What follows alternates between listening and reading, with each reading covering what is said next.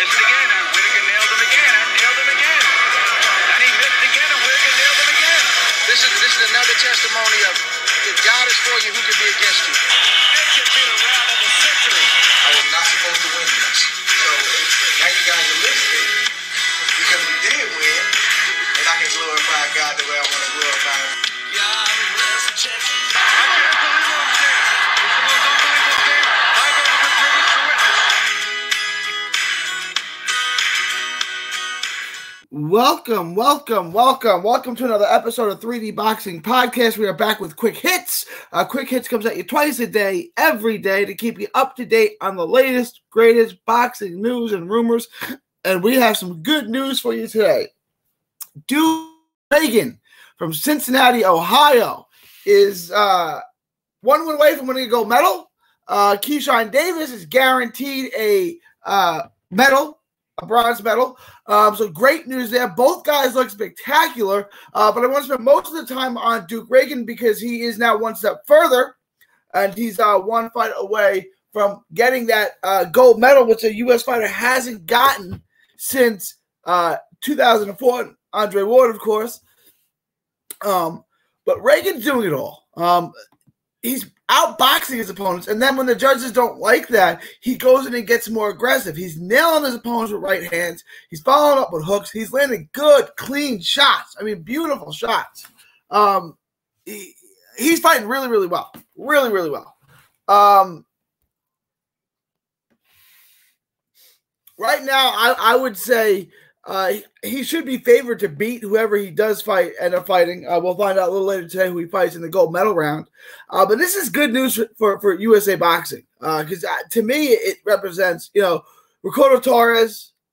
I will have a chance to win a gold. He will release the bronze. Keyshawn will win at least the bronze, and now Ragan will win at least the silver. But he's gonna win a gold. He's going to be tough to beat. He's getting better and better. He almost lost his first round fight to the French guy, and then now he's coming back. He's just a hard guy to beat. Like I said, he can fight aggressively and win there, or he can outbox you. And it's been a trend throughout the Olympics that whoever is the aggressor is winning the rounds. If you're off the front foot, you win. And Duke Ragan is in the quarterfinal round. Where he outboxed him badly off the back foot in the first round. They didn't score for him, so they had to get aggressive and win the last 2 rounds off the front foot, and they gave him a 3-2 decision. But these 3-2 decisions, I mean, I thought he won all 3 rounds clearly. And Keyshawn Davis, maybe he lost the first. The first was a toss-up, and then he clearly won the second and the third, and he needed the third big. And Keyshawn Davis stepped up, got a standing 8 count on his opponent. Keyshawn Davis is the boxer of the Olympics right now. Keyshawn Davis looks spectacular, looks sensational. Keyshawn Davis is doing all the right things out there. I mean, he really, really looks good. He's going to have to go through Andy Cruz at some point, you would think, the Cuban. Ragan seems to have the clearer path. But both these guys have an exceptional chance, a real chance to win a gold medal and end this drought, the 17-year drought. 3 Olympics in a row, 8, 12, 16, no gold medals. I think Duke's going to get it. I think,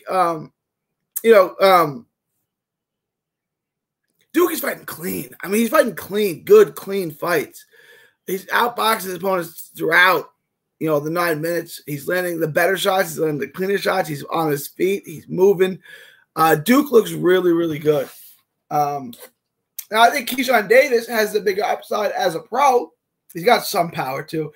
He is, hammering these guys with right hands. So I'm excited to see, both guys as they progress. 5 more wins from these U.S. fighters, and we have 3 gold medals. And then obviously we have Osha Jones in the women's. This is USA Boxing, I believe, is back. We just need to get one go. One of these guys needs to get a gold medal.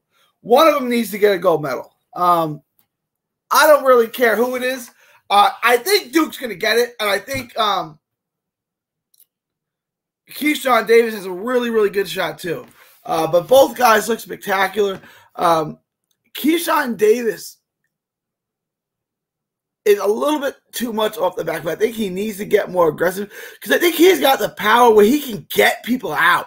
Like, I know that doesn't happen often in the Olympics, but whenever he steps on the gas, he stepped on the gas in the second round against the Frenchman, knocked him out. And then yet again, he got standing 8 count and then let off the gas a little bit. So I would just say stay aggressive, stay on point, keep coming forward. He loves the counter. He loves that counter right hand. And it's money. But I think if he got a little more aggressive, he can land it. The power's in it. I think he can stop people. I really do. But this is exciting times right now for USA Boxing. If both these guys, we'll see how Torres does. If we get 2 gold medals here, USA Boxing is all the way back. But they still got their work cut out for him. Duke Ragan looks sensational. Let's root for Duke Ragan. Let's see how that goes. It's going to be our best Olympics in a long, long time. So I'm glad these guys were able to fight, and then obviously they have sensational professional careers ahead of themselves too. But let me know what you guys think. Leave your thoughts, comments below. Did you think Ragan looked as sensational as I did? Do you think Keyshawn Davis should he continue to win, be the boxer of the Olympics, the most outstanding boxer in the Olympics? I really believe that. And then Torres too. Let me know what you guys think. Leave your thoughts, comments below. Please like and subscribe, share on all forms of social media. Please subscribe to our other channel as well, Texas Boxing Scene, which is completely dedicated to Texas boxing. Got some exciting news coming up there. Going to be adding some new content on that shortly. But please subscribe to that channel as well. From Texas. Again, all proceeds from Texas Boxing Scene go to autism research and recovery. So it's near and dear to our heart. Help us get that monetized and up and running as quickly as possible. It is August 2nd, 2021. Ivan Calderon is still at the Boxing Hall of Fame. Let's make that change. Let's get the Iron Boy in. From Texas to the world, thank you, and God bless. Don't miss a tweet, post, story, or video. 3D Boxing is on Twitter, Instagram, and Facebook. Hit the subscribe button now to stay inside the ring.